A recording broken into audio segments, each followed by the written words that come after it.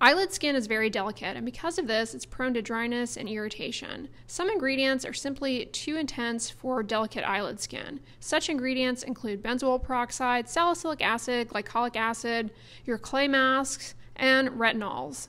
These ingredients can lead to dryness, peeling, and even swelling of the eyelids. A lot of people want to use retinol around the eyes to treat crow's feet. In this case, I suggest choosing a retinol eye cream instead of a retinol face cream, as retinol eye creams tend to be better formulated for the delicate eyelid skin.